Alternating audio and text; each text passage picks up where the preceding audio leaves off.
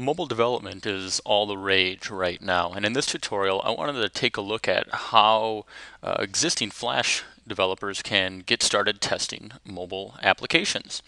So we're going to kind of cover two things. We're going to first look at testing mobile applications on a device, and then for people who do not have a mobile device to test on, we're going to look at using the emulator.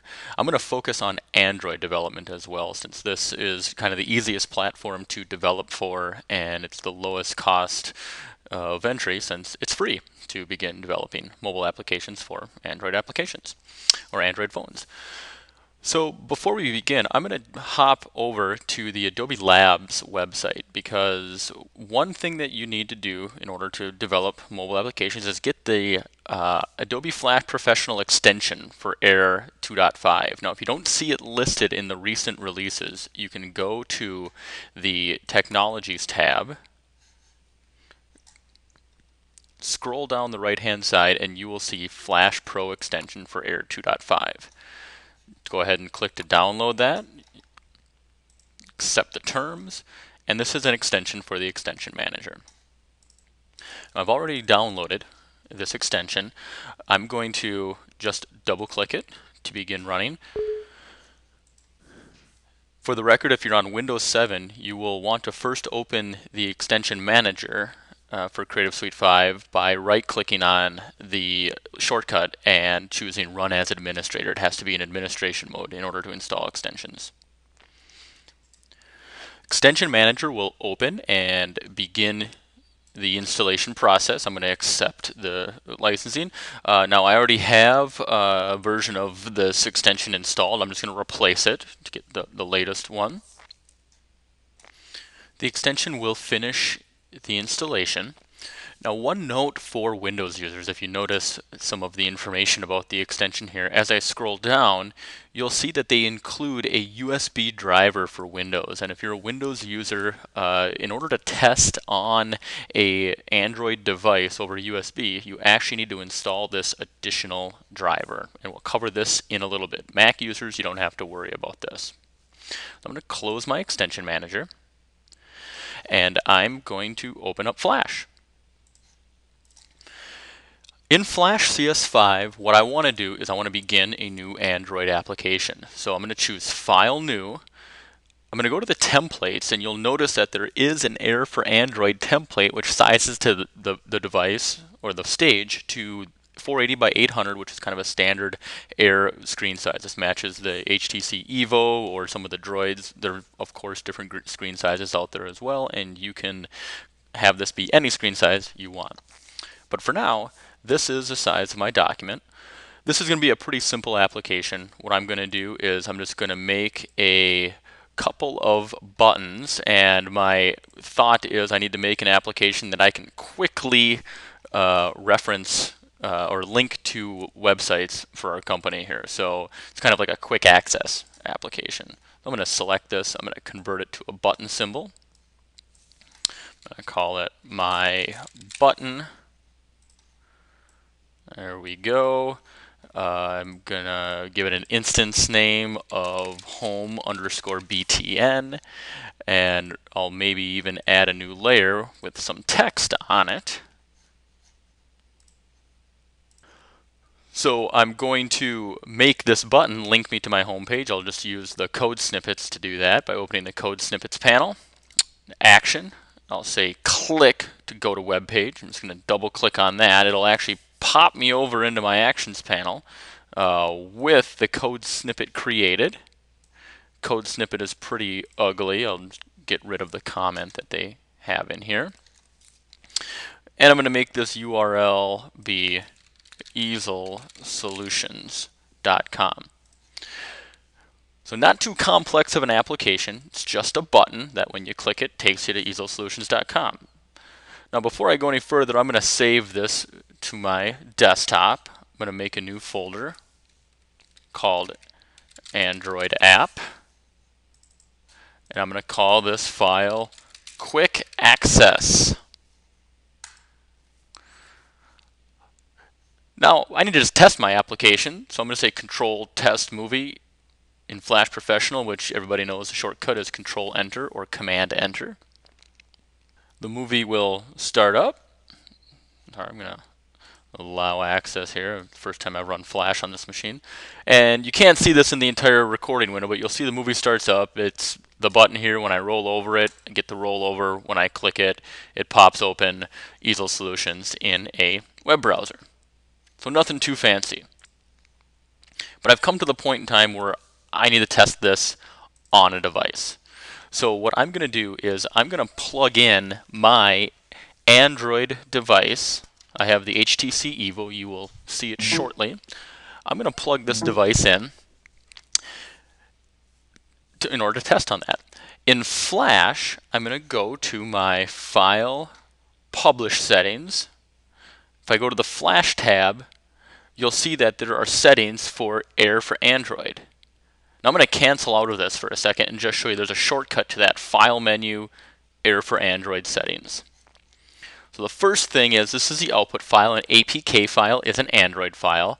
Application name, I'm going to call it Quick Access. I might put a space in there, make it look nicer. Application ID, this needs to be unique, so I normally use something with our domain name in it, like com.easelsolutions. Whatever the name of the application is. And again, this needs to be unique so that when you update the app, it updates it correctly. This is going to be a portrait application, but I'm going to allow it to auto-orient. That means when you rotate the phone, it'll flip. You can include any additional files in here. Switch over to the deployment tab.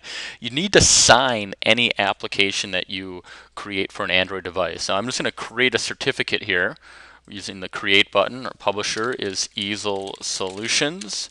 I'm going to put the same thing. You pretty much have to put something for all these fields here. So I'm going to say Easel Solutions, Easel Solutions. You have to give it a password so that you can verify that you signed this device. The validity period needs to be 25 years. And I'm just going to save it in the same directory as the application. And you'll see it's going to make a little certificate file here. So I'll hit OK. I'm going to put in my password here. Now I'm going to test this on the device. I want it to install the application and launch it every time I test it. So now when I click publish, what's going to happen is I'm going to get an error. The error I'm getting is that the Android debugger here, or the developer tool, is not able to actually find the device. And that's because I'm on Windows and there's no USB driver. So I'm going to show you how to fix that. Now before I leave this screen, one other thing I want to mention is a couple other tabs up here. Icons, these are different icons that you can make that will show up on the device. It'll be helpful to have those. And permissions, these are what you want your application to have access to. And for those of you who have Android devices, you know when you download an application, it says that it's going to access your GPS or it's going to access your camera. I'm going to give this internet access so that I can actually have this thing browse to the web. So for now, I'm going to hit OK, and I need to install the device. Now this is a little tricky. There is really no easy way to do this, but what I'm going to do is I'm going to go into my control panel, and this is different depending on which version of Windows you have. I'm going to go into my device manager. I'm going to open up my device manager. Now in your device manager, you'll see that there is an ADB that has a little issue for the driver, and it's basically your phone right now is mounted as a USB drive. It doesn't know that it's an Android phone. So I'm going to right click on this. I'm going to choose Update Drivers.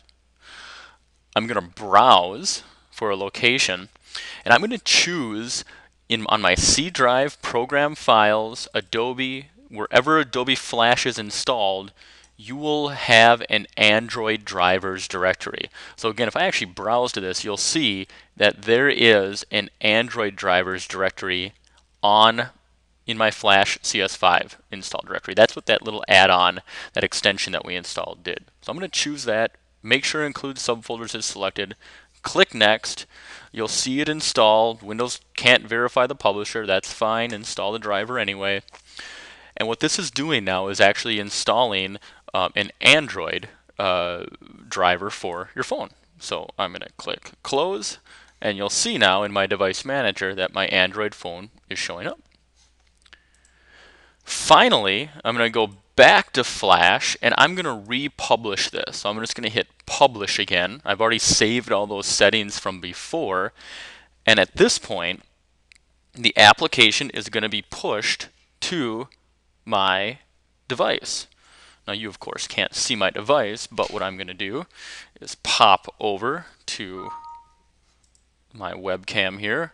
I'm going to apologize for shaky camera video right now because I don't have a great webcam setup here. But what you'll see on the device here is it's kind of hard to see with the lighting, but you can see I have a button. When I click my button, it's going to actually open up a web browser for Easel Solutions, our homepage. And I'm going to cave here, so it's a little bit slower loading, but you can see, oh, look at that, our little Flash banner's loading up, no problem. Android supports Flash, great. So you can see the full web experience there. Now just to show you, I'm going to hit my home button. I'm going to actually go into my applications, and notice that there, it's kind of hard to read on the monitor, but there is a quick access application in the lower left-hand corner. It's all blurry. It's right underneath Photoshop Express. But if I hit that, that's going to pop open this same application. So I was able to actually test this. It's a real application on my device. So it's a pretty nice development process where I can continue to develop on my desktop like I normally would, and then when I'm ready to test it on a device, simply plug in the device, publish it, and the Flash or Air Packager for Android will push the application to that device. But what if you don't have a device? How can you test this? I'm going to show you now how you can install the developer kit for Android and actually test on an emulator. Before I do that, I want to show one website real quick. This is the Adobe DevNet for mobile and devices. You can see the URL at the top. If I scroll down, there is a link to see the latest Flash Player 10.1 certified devices. These are basically the devices that support Flash right now and the devices that you will be able to test on. I'm only showing Android devices right now, but there are other devices out there that you can technically develop applications for right now. So if I go to smartphones, I'll be able to see a list of the smartphones kind of organized by vendor that I can get. So if you really, the best way to get into mobile development is to get your hands on an actual device. So go pick one of these up, then you can test on it.